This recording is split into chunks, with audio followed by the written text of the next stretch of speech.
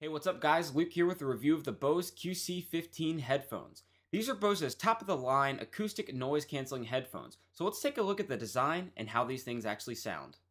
The Bose QC15s have a very classy look and feel, with the same black and silver color combination that we see on most Bose products. The build quality of these headphones is top notch. Everything is made out of a thick and durable plastic, and the padding is comfortable and soft to the touch. There's a perfect amount of padding on the headband and ear cups, which makes it easy and comfortable to wear these headphones for an extended period of time. The headband itself extends a little over an inch on each side, so you shouldn't have any trouble finding a comfortable fit for your head. On the left ear cup, there's a place to plug in your audio cable, and on the right ear cup, there's the power button and a battery compartment which holds one AAA battery. The ear cups themselves are attached to a twisting and swiveling mount that adjusts to your head when you put on the headphones.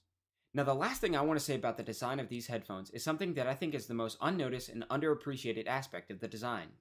If you look at the headphones straight on from the side, you'll notice that the ear cups aren't perfectly vertical. Bose has tilted them just a little bit so they match the natural shape of your ear on your head. This is something that even some of the biggest headphone companies don't do. The Bose QC15s come with a 5.5-foot audio cable that has a high-low level switch, an inline remote and microphone cable that allows you to change the volume and accept calls, and an airline adapter.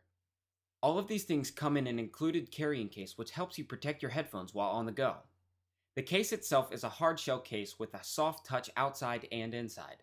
On the back of the case there's a pocket, and on the inside there's a place to put your headphones, a small pouch, and a card slot. The pouch can fit all of your cords or can hold a couple of extra batteries.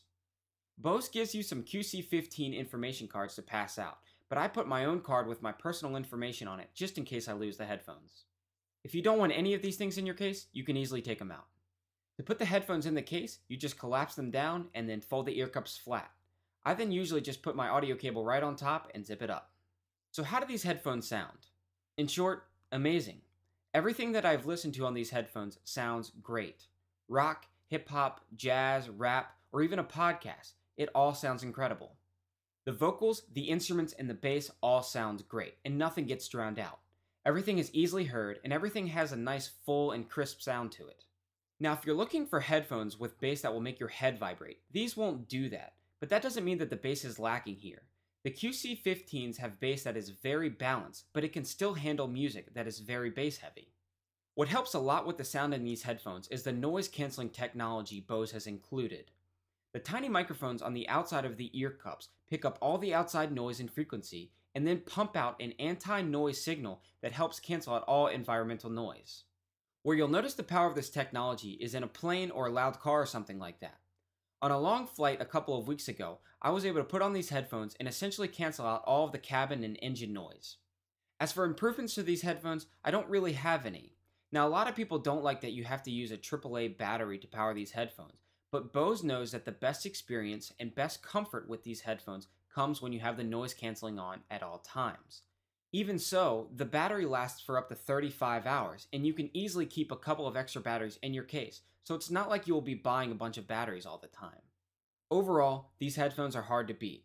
They're comfortable, they look great, and they sound even better. The Bose QC15s come in at $300, which is really steep. Now, I'm not going to sit here and tell you that these headphones are worth every penny, but what I will tell you is that I do not regret my purchase at all. I've had these headphones for over a year, and I could not be happier with the durability and sound quality that I get out of these headphones every day. Alright guys, that does it for my review today. If you have any questions or comments, please leave them below. Please rate, subscribe. Thanks so much for watching, and I'll see you next time.